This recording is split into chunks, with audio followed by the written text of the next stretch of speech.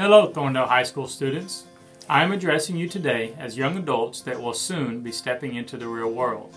As a school district, we seek to prepare you for life after high school.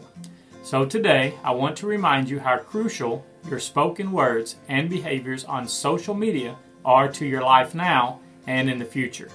Our school, along with most job sites and public places, are required to take your words and behaviors seriously.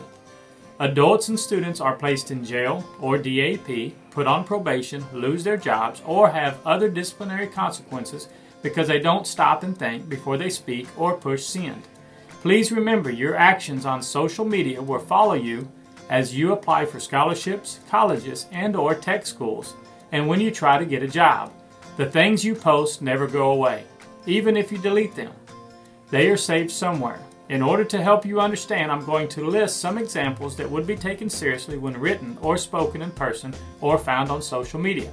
Any form of drug use, statements, videos, pictures, disrespecting others, or sexting. Anything dealing with the intent to fight with others, to destroy property, to bring weapons to school in order to do harm, to threaten or disrupt the educational process in any way, and any intent to self-harm.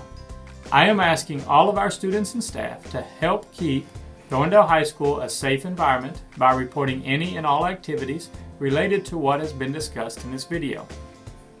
We have posted information related to anonymous alerts all over the campus to make reporting easier. Our counseling staff, our teachers, and our administrators are available if you need us.